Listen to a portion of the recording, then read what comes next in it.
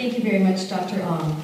Those were very kind words, and I just have to say I'm very honored to represent this part of the state of California. It really is an amazing place with so many people who give back, and I'm especially humbled looking out in the audience of the people in this room because so many of you have decided to dedicate basically your lives to public service in one way or another. So I'm very humbled that you're all here with me this evening. And Jennifer, thank you so much for mentioning some of those pieces of legislation. The years move by quickly, and the battles at the time to make some of these happen seem so intense, but as the years go by, you almost do forget them. So thank you so very much. And it's always been my honor to work as hard as I possibly could for my community and always give back. And I'm going to tell you a little story about my grandmother and really where this all started and where it comes from. But first, I just want to say a couple of words about the League of Women Voters. Let me thank you. Over the years and my opportunity to be involved in the community, one of the organizations that I joined a number of years ago was the League of Women Voters. And I remember when I first joined, I was a brand new attorney.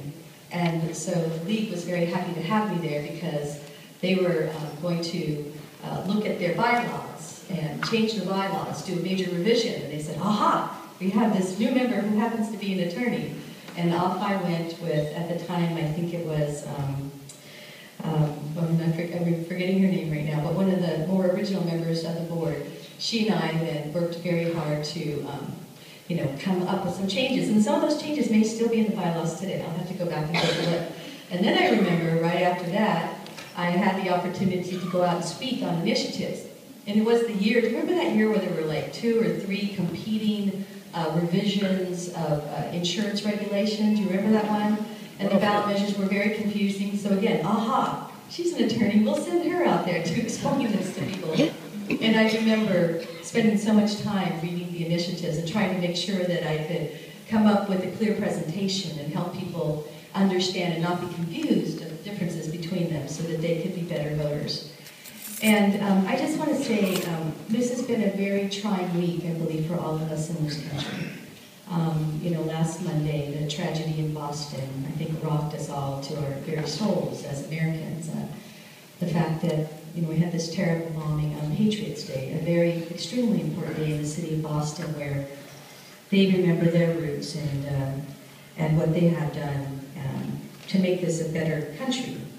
So, in reflecting upon what to say tonight, I just wanted to mention the League of Women Voters is such an important organization because you do everything you can to make sure that people do go out and vote, that they use that very precious right they have and they register to vote, and they have the opportunity to learn from you and read in an unbiased way what the background is of these various measures and know more about candidates so people really can go out and participate in our American democracy and be part of the American dream, and to make sure that we do everything we can every day to keep this democracy alive and all of those, protect all those various rights and freedoms that we have, those that were really shook this last Monday.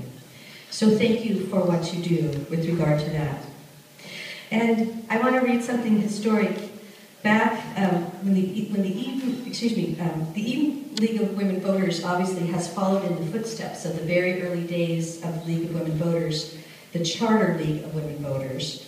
And the National American Women's Suffrage Association President, Carrie Chapman Catt, famously asked of her fellow sisters in 1920, the same year that the 19th Amendment was ratified, granting women the right to vote. She said, "The League of Women Voters is not to dissolve any present organization, but to unite all existing organizations of women who believe in its principles.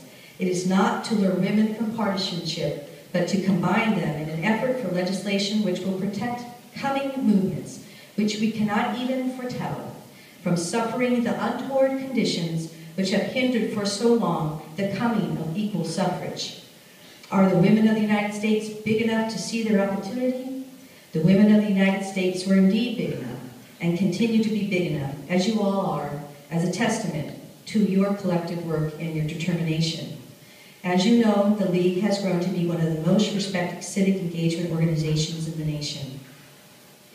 So as I look forward in my almost 2 years left, not one, and I look backward and all of the, the joy of being able to represent this area and the various things I've been able to work on, I wanted to just tell you a little bit story of my grandmother and how she influenced me and how I really think she's a big part of who I am and what I do today. As I was a child, I was taught patriotism and public service by one of the best teachers in the world, and that was my grandmother, Nellie. She lived with my family when I was growing up, so I had a great opportunity to learn her history and to learn the hardship that she'd been through. Her story is not particularly extraordinary, but I feel that she was very extraordinary. At the age of 15, Grandma Nellie set sail across the Atlantic Ocean, all by herself from Ireland, with nothing more but a dream of a better life in the United States. She was leaving behind poverty and extreme hardship. She immigrated, like many of the Irish, across from the East Coast through Montana, and one of her first jobs was cleaning the houses and the hotel rooms of this mining town in Montana as a domestic worker. She eventually, through that hardship, had the opportunity to meet my grandfather, and after many years there, they moved to Oakland. It was a growing town. There was a lot going on, and there were new jobs there for my grandfather and my grandmother. So they moved to Oakland, and my grandfather there worked a very difficult job as well. He was a hod carrier, not what you call a hod carrier today, but an actual hod carrier. He carried the bricks on his back to the many brick buildings you see in Oakland today. And those were difficult times as well, putting food on the table. And there were 5 young boys to feed.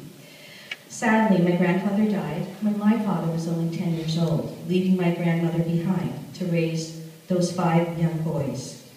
And so, again, Grandma struggled to raise those children, took in work. She did people's cleaning, she took in sewing, she repaired people's clothing, and they did what they could to get by. I remember hearing funny stories from my father about the cow that he kept in the backyard so they could have some fresh milk as well. That was in the Fruitvale district of Oakland back in those days.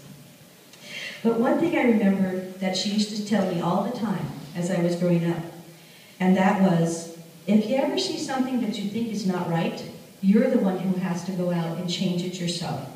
And those words have rung in my mind so many times over the years. In my years when I became the first woman mayor of San Leandro, I would hear those words. When I served first in the Assembly and in the years I've served in the Senate, my grandmother's words have always been there with me. So I've never forgotten her story. I've never forgotten where she has come from, where she came from. But I also remember what a strong patriot she was.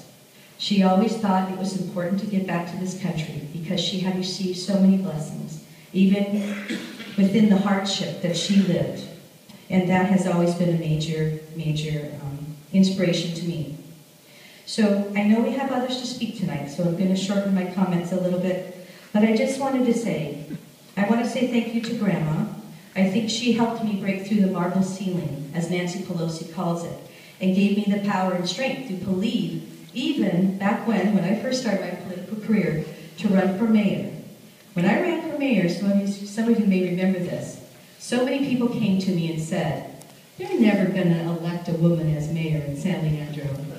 And I don't know if it just happens to women elected officials, but often we share stories with each other and we're often told, you shouldn't do that. You're never going to be able to do that.